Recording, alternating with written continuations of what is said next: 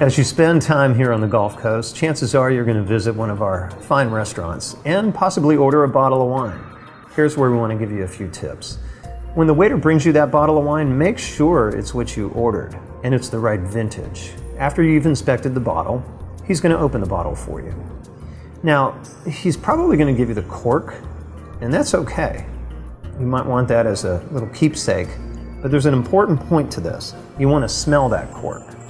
If it smells like mildew, or as we like to say, grandma's basement, then the bottle is corked, meaning oxygen got through that cork and it has spoiled the bottle of wine. So you want to reject that bottle.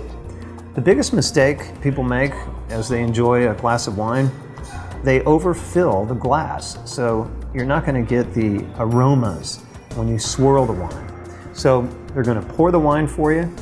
You want to swirl the glass, hold it up to your nose, take in the aroma. That's the first time that wine has interacted with oxygen since it was bottled. So it's going to open up over time. Then you're ready to take your first sip. And we hope you enjoy your bottle of wine. In my opinion, we have some of the best wines available right here along the Gulf Coast. So enjoy.